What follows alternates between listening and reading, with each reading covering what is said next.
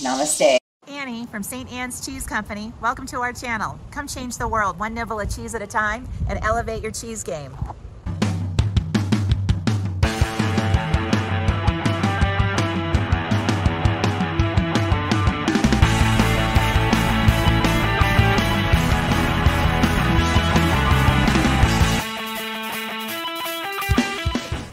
BAA-maste. BAA-maste.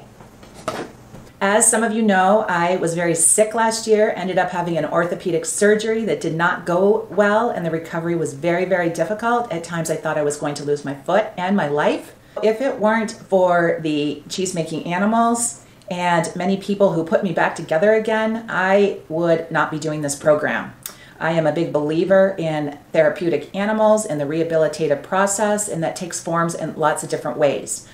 In my case, I wanted to have cheese-making animals. I know puppies can do that. I could have got a bunny. Of course, I'm in the cheese world, and goats and cows and sheep did that for me over this past year, and I wanted to share it with you.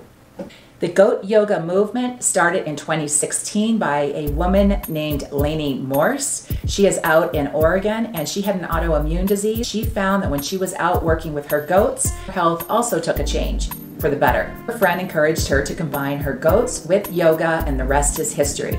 Finally, it is coming to Ohio. It is coming to cities. So these are going to be pygmy goats. They're smaller than dogs, bigger than bunnies. And we're going to have a lot of fun doing movement. It's for all levels, 16 and above.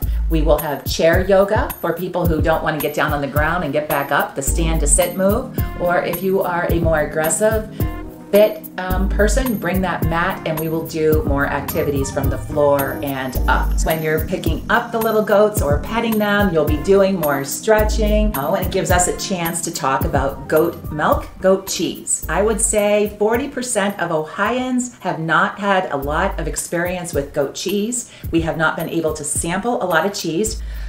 The big difference between cow milk and goat milk is a protein.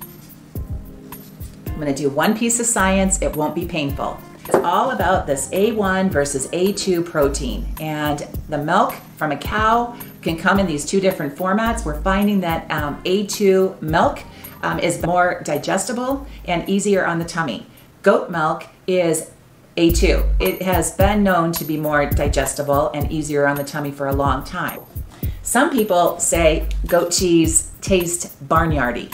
And I want to address that really quickly here. Goats are little lawnmowers. They will eat anything. Cows and sheep, they're more picky on their diet. Goats, they will eat weeds and roots and kind of icky things that impart a bitter flavor into cheese. I was with a farmer last week, and she was describing to me that her goats were nibbling on milkweed.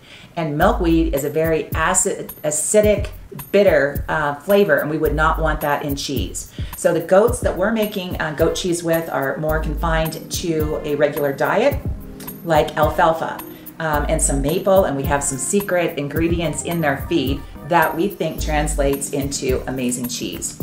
We will be sampling some of our goat cheddar. We have a pepper jack, our vegetable cheddar, and I'm really, really loving our goat feta. We will also be sampling some fancy cheeses from California. My favorite cheese is Humboldt Bog. It's a beautiful artisan cheese that has a layer of vegetable ash and samples some wines to elevate your cheese game, and it allows us to continue on with our mission to change the world one nibble of cheese at a time.